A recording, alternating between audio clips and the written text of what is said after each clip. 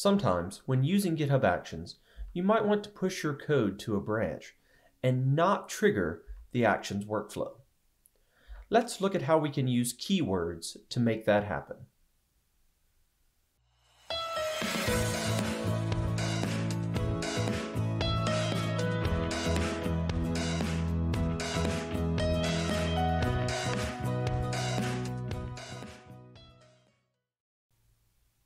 Hey y'all, I'm Mickey Gousset, and today we are looking at GitHub Actions and how to use keywords in your commit message to stop an Actions workflow from running when we do a push to the main branch. You can skip workflow runs triggered by the push and pull request events by including a command in your commit message.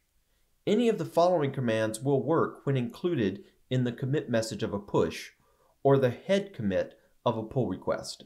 And yes, the square brackets are needed at either end of the command. Skip instructions only apply to the push and pull request events and only apply to the workflow runs that would be triggered by the commit that contains the skip instructions.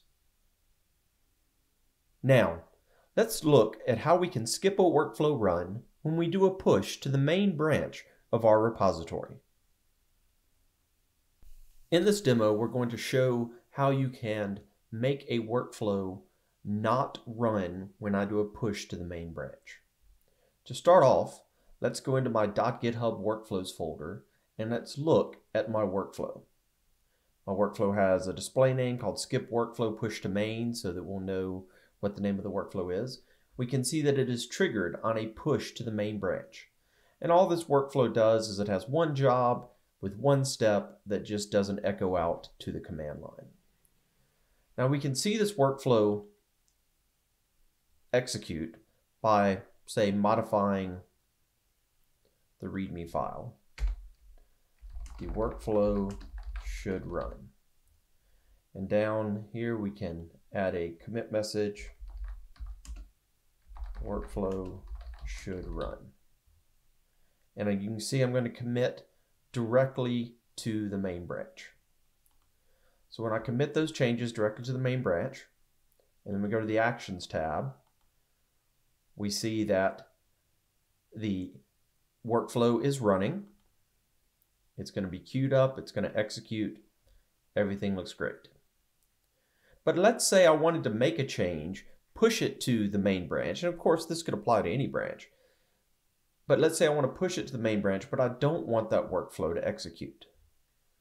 Well, I can say modify the README file. We'll add a comment, workflow should not run. And here in my commit message is where I can use those different keywords that we saw on the slides. So for example, I could put skip CI. And when I commit this message, then we'll see that there is no action that's run. The workflow did not execute as we would expect. Let's make another change. And let's make another change. And we'll say workflow should still not run. We'll commit again directly to the main. But this time we'll say shouldn't run, and then we'll just say no CI using one of the other types of messages we can use. And I'm going to commit that change, and once again we will see that the workflow did not run. And finally, let's make one final change. Workflow should run again, and we'll add a commit message. Workflow should run again.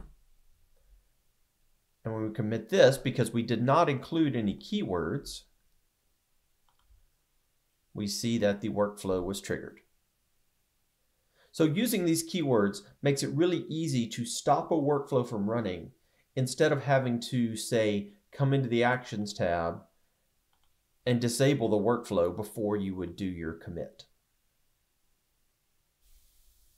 I hope you've enjoyed this video on how to skip a workflow run. If so, Please comment and like this video, subscribe to my channel, and smash that bell to be notified of my next video. Thanks for watching.